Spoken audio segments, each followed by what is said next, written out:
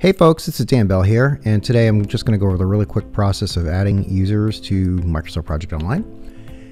And the steps will be, we're going to actually show how to add the user in the Office 365 portal, so the admin area of the portal, and then assigning the project license, just so we cover that base as well. Then we're going to show adding the user to Project Online in two different ways. First of all, there's Project Permission Mode. We're going to add a user in Project Permission Mode, and then we're going to go ahead and add a user using SharePoint Permission Mode. So let's get started. As you can see, I'm logged into the 365 portal. I actually navigated to the admin section, as you can see there. And once you're in the admin section, really what you want to do in this particular case is go to Active Users here, and then you literally just click on Add a User, and then you start giving names to your users, right? So I can call this Joe Demo, that's the display name, and get the username Joe.demo, and we'll use that domain in this particular environment. We will let the system automatically create a password, and then it's going to send it to the administrator, who happens to be this account right here. And then I can go ahead and click Next, and that will take care of that part of it. Now, this next step actually prompts me to, do I want to add a license at this time?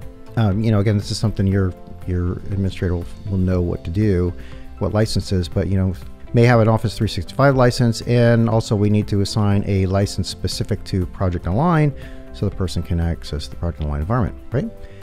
So with those two selected, we'll click Next. We're not going to give any administration access to the portal.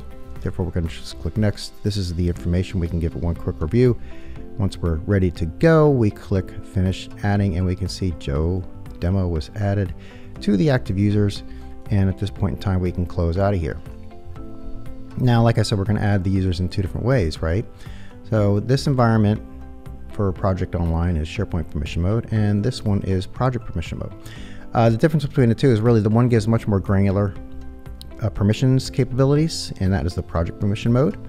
And as you can see in the Project Permission Mode, when you navigate to Service Settings, there's this extra group here, Security, and this is where we can actually manipulate the security with pretty fine details. To add the user, I would click on Manage Users here, and when I do, this will refresh and show me all the users that are currently in this environment. You can see there are two. If I click on New User here, that will bring up a dialog to allow me to begin adding this new user in the system. Now, all I really want to do is go down to User Logon Account here. So once I get in here, I go to User Logon Account, and I can start typing in the first name of the person, and there is Joe. He shows up. So that maps the user logon account here. It will also fill in whatever other information, such as the display name and the email address that I have here. Now, there are a number of other fields here that I can go ahead and add. Timesheet Manager will default to this user, so we'll default assignment owner. If you have any custom fields in the system, Resource Department, you can specify that here. Here's where I specify the security. What role is this person going to play within the system here? Is it going to be a team member? And the system adds team member group by default, being the least permissive group in the system. If the person were going to be a project manager, I could certainly add the project manager group like so. However, we're going to leave this as a team member.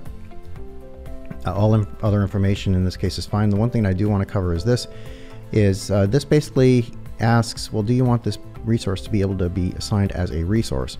What that is basically asking us is, do we want to be able to assign this resource as someone who's performing work on tasks in our projects in Microsoft Project Online? If we do, we check the checkbox.